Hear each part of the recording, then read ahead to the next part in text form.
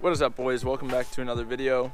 Sorry about it being so gloomy out. I'm going to work some color correction magic and make it a little bit more enjoyable to watch. Today, I will be comparing and contrasting a sealed subwoofer enclosure versus a ported subwoofer enclosure.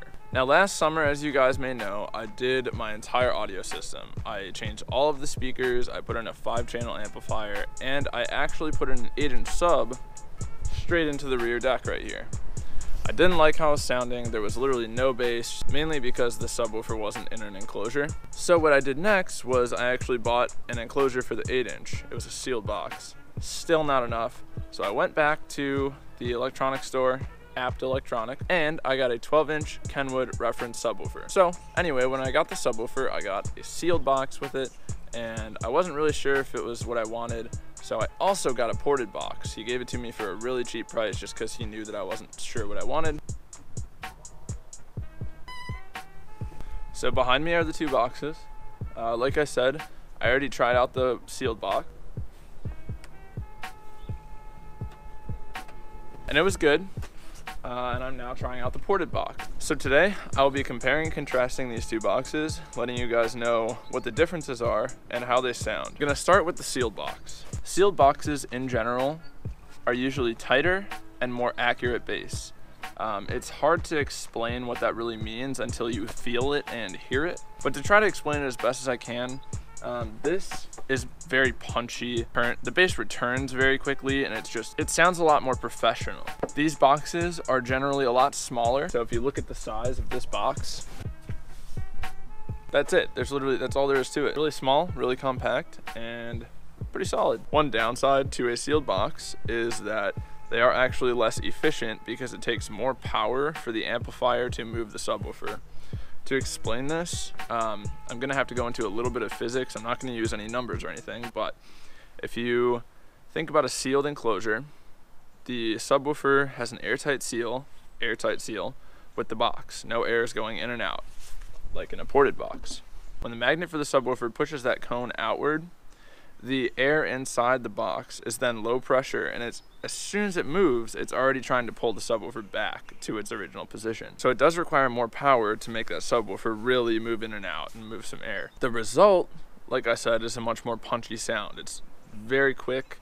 It sounds a lot more collected and accurate because of that. Now I'm gonna go ahead and move this box out of the way, and we're gonna take a look at the ported box. So in contrast with the sealed box, the ported box produces a much louder, more boomy, and in my opinion, whooshy sounding bass. It's kind of hard to explain. The best way for me to explain it is that you can feel it more, and you can almost feel the individual movements of the subwoofer. I'll give you guys a sound test inside the car, but like I said, it's really hard to explain unless you've experienced the two. Fortunately, where I went to go get this set up, they were super cool with helping me decide what I wanted. The salesman who was helping me actually came out to the car and brought several different subwoofers and setups out to my trunk, plugged them in, and we tested them out to see what I would like. Unfortunately, he didn't have a ported box with a sub in it, so that's why I went back and got this one. I wanted to know. But if you guys are local and you know of Apt Electronics, check them out because their customer service is top notch. A lot of people like these ported boxes for rap music, things like that, EDM. I don't really know where I fall yet. Like I said, I'm giving it about a week to decide. But one big con to this box setup is that it is a lot bigger. It takes up a ton more trunk space. Look at this.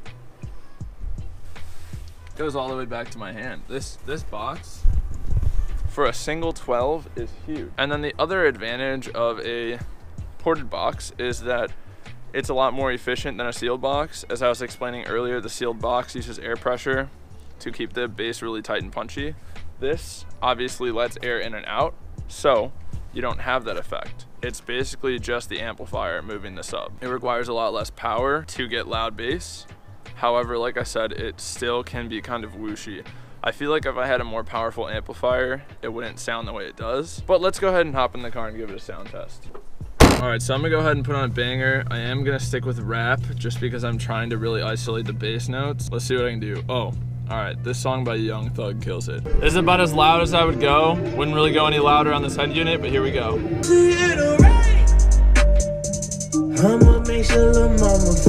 It is a lot of bass.